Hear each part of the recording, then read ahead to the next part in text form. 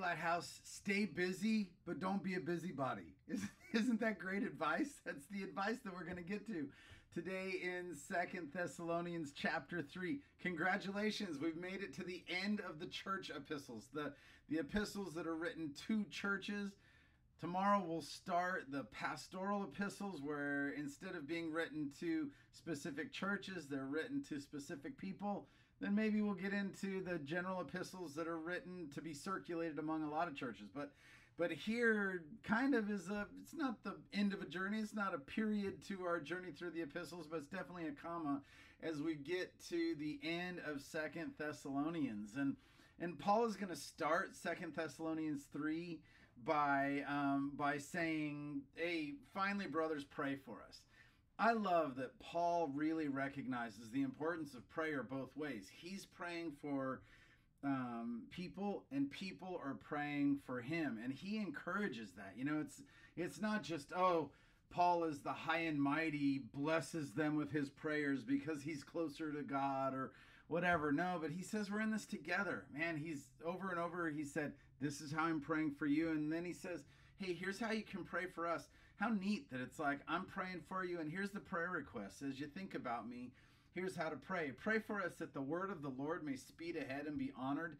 You know what Paul really cares about is the gospel moving forward. I want my prayer life to be more like that. Hey, if you pray for me, would you pray that the word of the Lord would speed forward and be honored? As happened among you. Paul goes, you know how your ministry is like exploded? You know how in Thessalonica things of like the gospel has spread? And that's what we're hungry for everywhere we go. What a cool thing to pray. And then the real practical piece, he says, and that we may be delivered from wicked and evil men. Paul says, man, there's just, all I want to do is teach about Jesus, and all I find myself doing is defending myself, you know. And so Paul looks around and goes, practically, we'd love the freedom to not be encumbered by these wicked or evil men, but to really go and do our thing as we proclaim the gospel. And we have confidence in the Lord about you, that you are doing the will of that doing and will to do the things that we command. May the Lord direct your hearts to the love of God and to the steadfastness of Christ. Just a sweet little comment about, hey, we know you want to do the right thing. You're doing the right thing. We know you want to continue doing the right thing. So keep doing the right thing. And then this, from almost out of nowhere, it seems like, this hasn't been a topic in the letter so far, but Paul wants to solve something for them that apparently was a problem in Thessalonica. He says, now we command you, brothers, in the name of our Lord Jesus Christ, that you keep away. We command you, brothers. This is not like, hey, it's some good advice. Sometimes Paul says stuff like that. Hey, this is just some good advice. Here he's saying, look, I command you. I'm your pastor. I planted that church. Here's how I want you to live. He says, now we command you, brothers, in the name of our Lord Jesus Christ. Lord Jesus Christ. He is serious about this command, that you keep away from any brother who is walking in idleness and not in accord to the traditions that you receive from us. So some people think that what's going on here is, it could be one of a couple of things. Some people have thought, you know how all of the Thessalonica, their questions were about the end times, and they're worried about people are dying, as Jesus come back, what's going on? And so maybe it's that this so much staring up into the heavens waiting for Jesus to come back had taken hold of them that they'd stopped working hard day to day. You know, they weren't doing their jobs well. They weren't representing Christ well in the world. They weren't working hard in the church. Rather, they kind of head for the hills and said, well, Jesus is coming back. Why should we do anything else? The other thing that could possibly be happening here, and we just don't know exactly what Paul's, the situation he's addressing here, but the other thing that might be happening is that just like elsewhere in the early church, there was a spirit of generosity, and people were meeting needs where needs needed to be met. And so you had wealthy Christians that were meeting the needs of other Christians who were, you know, had real practical needs. And then what happened was those people that had their needs met, instead of saying, wow, thank you very much, I received this in the name of the Lord, and I'm going to, do a good job and work hard, started to rely on those wealthy Christians as the source of their provision instead of relying on God as they, put in the effort, put in the work. So whatever it was, man, this is really a good encouragement for us. Christians should be hardworking people. Christians should be people who are first one there, last one to leave, do all of those things. And we have to rest as well. Let's not be workaholics. The idea of Sabbath is like built into the very foundation of our faith. And yet Paul says, look, when the world is looking at us and we're looking at each other, and the world wants to know what kind of people follow Jesus. Paul goes, don't even hang out with somebody who's idle, somebody who's not willing to work.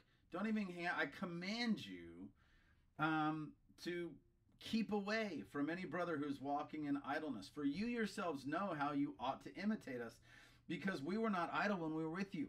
Paul says we work day and night. So the gift we gave you of the gospel, we didn't charge you for it. And Paul, he's going to say again here, look, we had the right to charge you for it. It's not wrong to take a salary from preaching, but he didn't, because he wanted to be a good example to them, and he didn't want people thinking that this was just a way to make money. No, he said, no, when we were there, we worked day and night. We worked hard in the church. We worked hard out of the church. And so you're not following our example if you're sitting around not working hard. Man, I think that us pastors need to take this seriously. This should not just be a 1 day a week job. We should be people that work hard in the ministry. The ministry should not be a lazy profession. Our study should be sincere. Our prayer should be sincere. Our managing the congregation, managing the facilities, all that stuff we should take seriously as church leaders. And then in similar way to set that good example. And Paul wants people in the church to be a bunch of hardworking folk. That makes sense. That Christians would not find our identity in our work, but that we would find our identity in Christ, and that would free us up to work hard with joy. That we wouldn't work like we're working for man, but like we're working for God. Okay, so verse 11, for we hear that some among you walk in idleness, not busy at work, but busy bodies. Oh, that's so beautiful. Paul says, look, we hear some of you are idle, but you're not staying still. You're causing trouble in everybody else's life. You're in everybody else's mess kit. You don't mind your own business. You're getting everybody else's business and telling everybody else how to live. He says, no, you need to work hard yourself. You're not busy, but you're a busybody. Man, that if you have any advice to give anybody, that might be the advice.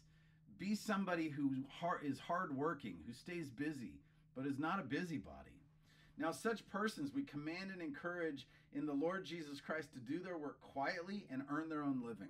Man, do your work quietly. Don't make a big deal about yourself, and earn your own living. Even to the point where earlier he says, hey, look, if somebody's unwilling to work, they shouldn't eat.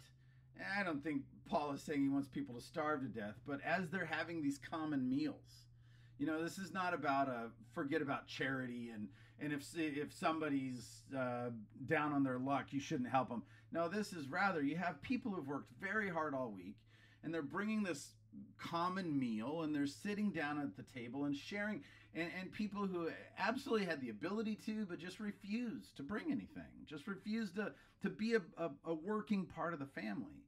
At Lighthouse, we always say that our mission starts with be loved. Be loved, worship, follow, grow, go. It doesn't start with get to work. We don't want to be people who find our identity in what we do. But as we receive the love of God, it necessitates, hey, I'm in the family just because I'm in the family. God just loves me. But families include hard work. Families include everybody working hard to make the family run smoothly. Church is the same. Don't be idle. Be busy, but don't be a busybody.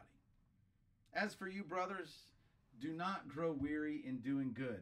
If anyone does not obey what we say in this letter, take note of that person and have nothing to do with him, that he may be ashamed.